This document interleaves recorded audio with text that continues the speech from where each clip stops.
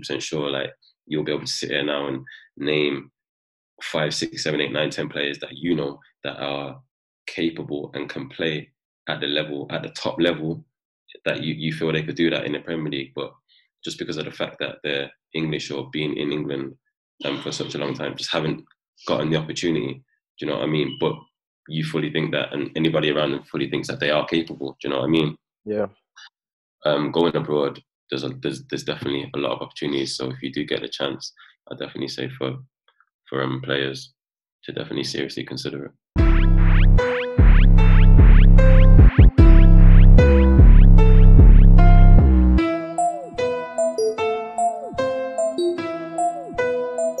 You're at Watford and you have a few loans. Mm. Well, at the time, did you feel like, okay, now I need to go and play a bit more? Did you feel like maybe I'm gonna stay here and try to get my chance through maybe being off the bench or things like that?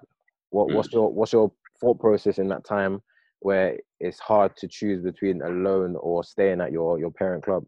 It's difficult because yeah, you think, oh, I can stay here, get my chance, and you're getting a sniff, and then with football things change quickly. Do you know what I mean? Transfer windows come, new players come in, and now it's like, okay, yeah, now I need to go somewhere where I'm gonna have more opportunity to play, kind of thing. Do you know what I mean? And then quickly you realize in football, people say certain things, and it doesn't always work out to be how they say. And loan moves obviously can be difficult. It's like it's a flip of the coin which way it can go. Do you know what I mean? Yeah. What would you say has been your best loan, and why do you think that was your best loan? I think definitely when I was at Oxford, I think just because I had a coach there in Carl Robinson who was from Liverpool, who had seen me play a lot when I was a kid, knew what I was about as a person, and Gabe just had that belief in me and just said to me, when you go on the pitch and just be free and do what you know you can do. You know what I mean? So definitely working with him was very good for me, and definitely hope I can work with him again in the future.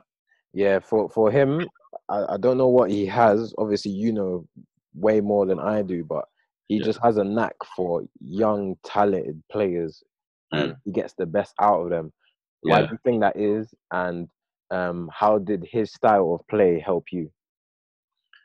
I wouldn't even say the style always helped me because when I was there, when I started there, we weren't doing well in the league, and sometimes it was just going into games and getting points, and sometimes it didn't even suit the way I wanted to play. But he's a very good man manager. He will come to you and he'll speak to you.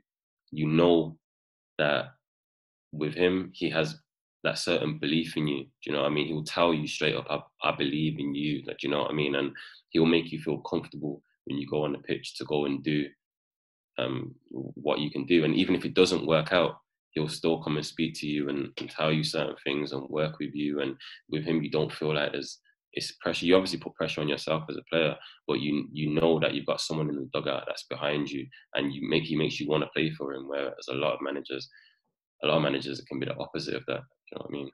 Yeah. Even So adding on to that, how he made you feel, and his belief in you. Adding two more things, in terms of how you play and how you are as a person. What are two more things adding on to the manager's faith in you, which allows you to play to the best of your ability? um, I think obviously alongside having somebody in the dugout that you know is positive, believes in you, etc. Just your mentality, um, in terms of, like I said, being free and stuff. But with football, you'll know, especially being an attacker, confidence is everything. Confidence determines whether a player looks mediocre or even terrible to looking like the best player on the pitch. His confidence will be the differentiating factor. Do you know what I mean? In terms of the way he plays and what he can do on the pitch. So for me, working on my finishing and lots of repetitions after training or just on my own, just with a bag of balls, just getting my repetition and techniques and doing things so you don't have to think about it. You know what I mean? Just automating certain techniques and things like that. That gives you that confidence in your ability. Do you know what I mean? Yeah.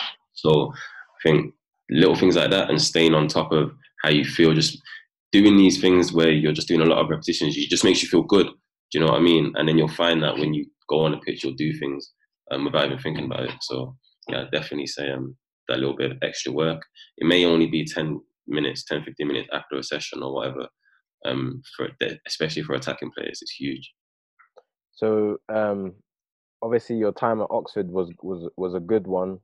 Um, did you feel like at the time, you know, if I stayed longer, maybe who knows what could have happened? You know, you could have ended up. Was it finishing the season with them or No, renewing I the did. next season? I did finish the season with them, and then the next season I had obviously the option to go back, but obviously chose the step to go abroad. Um, but yeah, obviously hindsight's a beautiful Hindsight, thing. hindsight, hindsight. Yeah, And people always say maybe could have done things differently, but still speak to obviously Robo at times, and definitely hopefully that's a door that may still be open. You never know. sounds interesting. Sounds interesting. So, obviously, quarantine has hit, and obviously during this time, it's kind of stopped a lot of people in their momentum. Now the season's finished. What would you say is the plan for the future, and what kind of things have you learned from all of your experience? Because you got a ton of experience for still a young player. Um, Yeah, I yeah, think well, in terms of my experience, I think as a footballer and as a young player, you have to you get yourself so emotionally invested in every little thing. Do you know what I mean? To do with the game within your performance, and you players will notice you. It affects you so much emotionally, whether things go well or whether they don't go well. And I think as a player, you have to maintain that like attention to detail in terms of your preparation, your performance, and everything. But you can't let it affect you emotionally um, as much as I used to do as a young player. Because with football, you'll find that if you do that emotionally, you'll just be like this, like all the time, and you'll be too low at some points. And then if you can't let yourself get too high at certain points, do you know what I mean? So definitely just emotionally kind of keeping yourself in check. Obviously, you care about everything that's going on, but you can't let things get to you so much. That would probably be a big piece of advice. And then probably for me next, obviously with everything that's going on, it's a bit difficult, you know. Speaking to Watford, they don't 100% know how the season's going to be concluded. Not 100% sure whether there'll be a Premier League or Championship team next season, and obviously, I think that will have a big impact on what I do next season. Do you know what I mean? So it's a little bit up in the air right now, but there's obviously quite a few options. So it's just a matter of waiting really to see how things pan out, and then making a decision from there. for players wanting to go abroad, and they're not sure on their experience, what advice would you give them, and what things to look out for, and yeah, what kind of advice would you give them? Um, I definitely say if you get the opportunity to do it, because English players, especially in England, you get caught up in the fact that yeah, everybody sees England as the pinnacle. Mm, It does mean it's great when you're there, and if you can get in and you're playing regularly at top level, it's going to be unbelievable, and you're at the pinnacle. But at the same time, everybody around the world sees it as the same, and everybody wants to come. So opportunities do become few and far between. I'm 100% sure, like you'll be able to sit here now and name five, six, seven, eight, nine, 10 players that you know that are capable and can play at the top level that you feel they could do that in the Premier League, but just because of the fact that they're English or being in England for such a long time, just haven't gotten the opportunity. Do you know what I mean? But you fully think that, and anybody around them fully thinks that they are capable. Do you know what I mean? yeah. Going abroad, there's definitely a lot of opportunities. So if you do get a chance, I definitely say for players to definitely seriously consider it. Thanks for coming on, and thanks for being honest, man. Obviously, um you know, your career so far has been a very experienced one, a very traveled one.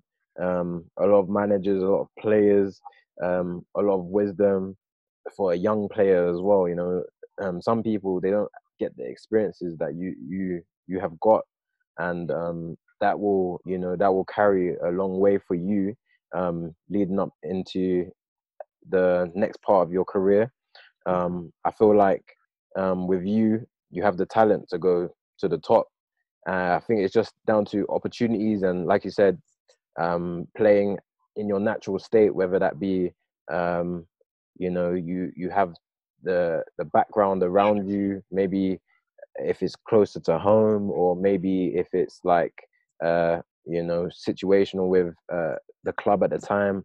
But if Mm. all of those things mesh together, I feel like you have the capabilities of going to the top.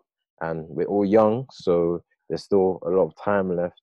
Um, and yeah, I would just like to say thanks for coming on. Thanks for being honest, and hopefully we could do this again, bro. Definitely, bro, man. Thanks for having me, man. Appreciate it.